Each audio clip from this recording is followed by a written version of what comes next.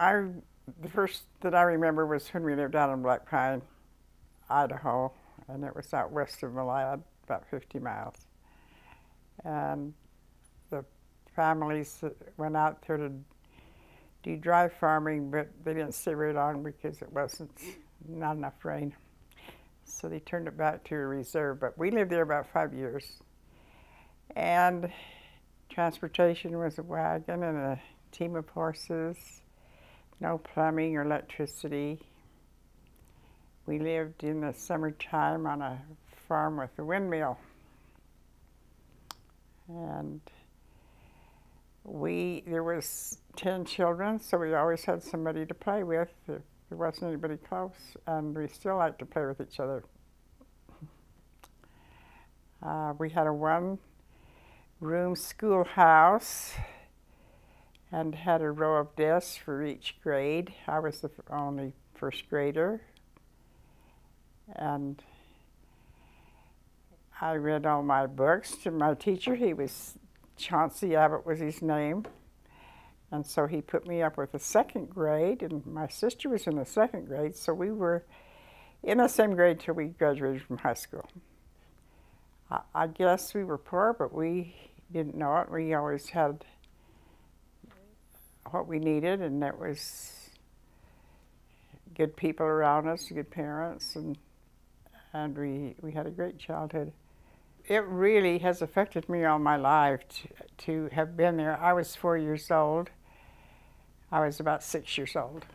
I was going to school when my little brother got in that can of lye and ate it, and he actually died. His vital organs just stopped, and the nurse that was there, the doctor wasn't in town, but the nurse said, he's gone, he's dead. And my mom ran to the phone. My dad was staying with us out in Black Pine, and she was in Tremont, but she ran to the phone and called her cousin that lived in town, and then he went to his friend's place, another elder, to come to give Johnny a blessing. So that was quite a while after John died, and he came in, and they came in and administered to him, gave him a blessing, and he lived. And that was something for us to always remember. And that's the way we lived out in Black Pine. I didn't go to a doctor until I was married. And Glenn, my brother, had a tick. We had a lot of sagebrush to play in, and so and the sheep would go through there. And so once in a while we got wood ticks, and he got Rocky Mountain spotted fever, and he was very sick with a fever, and he didn't get better after several days. And so Father just had us all kneel around his bed, and every one of us said a prayer for Glenn, and then he administered to him and gave him a blessing. And Glenn was kind of in a coma, but he just said, I opened his eyes and said, I'm hungry. And he got better. He was really, really sick, and that's the way we did when there was someone that was sick. My first job was after we moved back to near Pocatello to Ingham, Idaho, and I graduated from high school when I was 16, and then you had to have a Social Security card to get a job, and I couldn't get one because I wasn't old enough at the time. But when I did get one, I went into Pocatello and worked in a laundry for a while, and then I worked in a dairy distribution place where we made cottage cheese, packed cottage cheese and things like that. And I worked for a lady as a nanny for a while. That was after I graduated from high school. From Black Pine, we moved up to Newdale, up to this house where we live now. No, I mean this location. The house was across the way, but they were neighbors to us here, the Schwendiman family. his wife had died, and he had 3 children, Ardell, Milda, and Mark. And Mark was a sophomore in high school, and I was in the 3rd grade in grade school, so he didn't even notice me. But we moved away down to Ingham, Idaho, but because my father was a counselor in the bishopric with Mark's father, they kept track of us and wrote us letters and stopped to visit as he went from New Deal down there. And they wrote, Mark would write the letters to us, and nobody answered them, so I decided I would. And so after Mark was out of high school,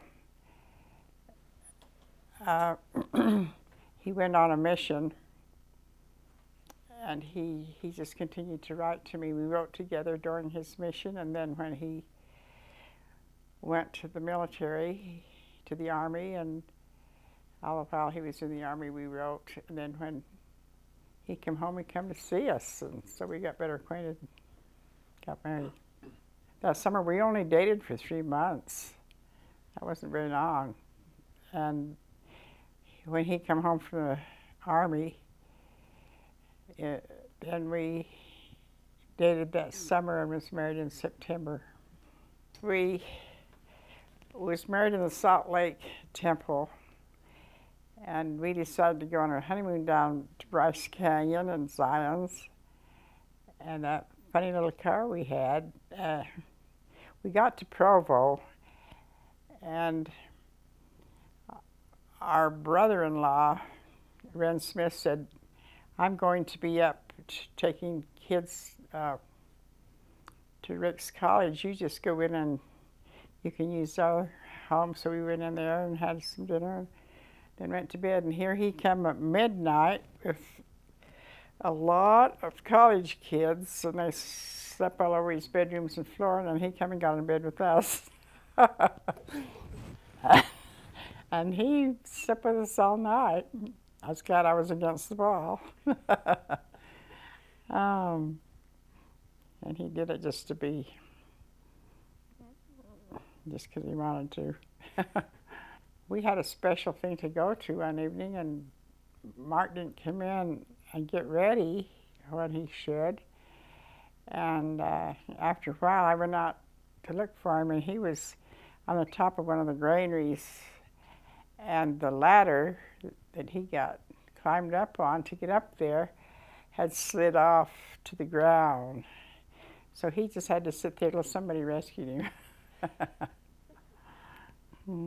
He says, well, I tried to get attention to the cars on the highway, but that's a 1/4 mile away. We were harvesting barley, and I was unloading the trucks.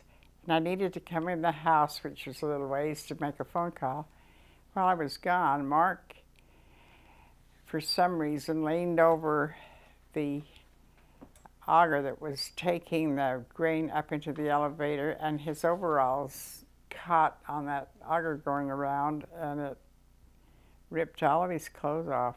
All he had on was his boots, his shoes, and when I went out there he was standing stark naked, and I couldn't figure out what in the world was happening. I was just grateful that he was alive, because it sure could have killed him. But then we could laugh after a while.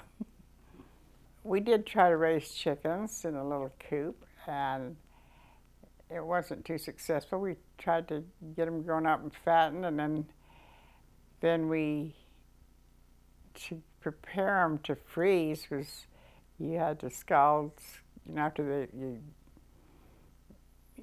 you killed them, and then you had to put them in hot scalding water and get the feathers off and clean them up and dress them out and everything. We decided this one year was enough of that. It wasn't very good.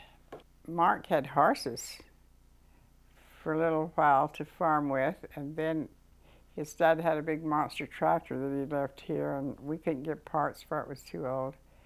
So that was about the time we quit having animals. We had the cows. We had a dairy for 30 years. And it was, what, about in the 1960s that the barn burned down, so we didn't have a dairy. We've been to all of the 48 states and Hawaii and Alaska and the Caribbean places and Central America, Australia, New Zealand, and China, and Hong Kong, and some of the Pacific Islands, and I think we've been over to Israel and most of the European countries. Maybe about, I imagine, 15 countries. The most beautiful I thought was Switzerland. It's just all high mountains, Alps, and lakes, and very, very little level ground. It is the most beautiful, I thought. And New Zealand's really pretty too. It looks like a golf course from the air.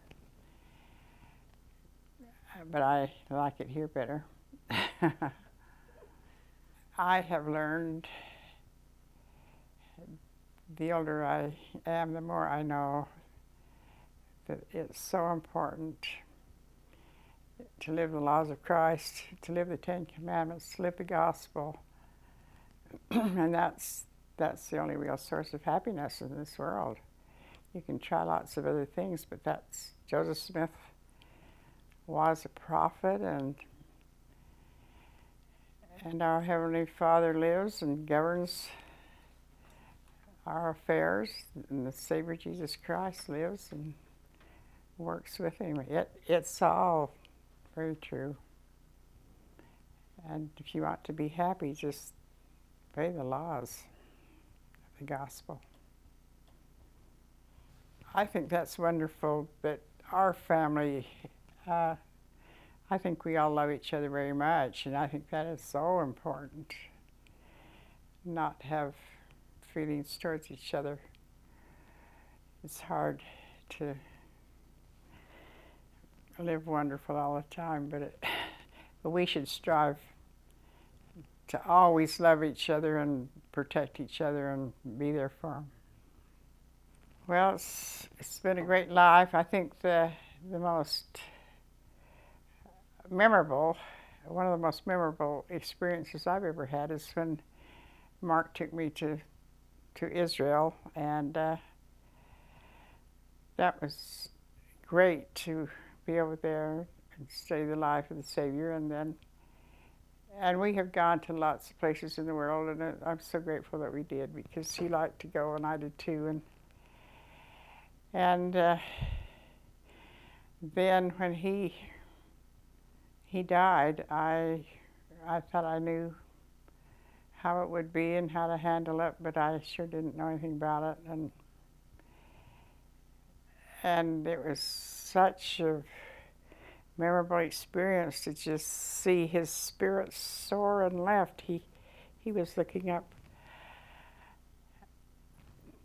to the corner of the room like that, his eyes wide open and breathing heavy, and for quite a while. And then Brent, a couple of the son-in-laws, gave him a blessing and asked that Heavenly Father could take him, because he was so sick. And in just a few minutes he quit breathing, and you could almost see his spirit leave just like that. It just left, and there was nothing left, nothing living left. So I asked before he died if he could get permission to please just ride with me when I drove in the car. And I think he does sometimes, but I sure do miss him, and he was the love of my life, and I sure miss him very much. But I'm going to see him again.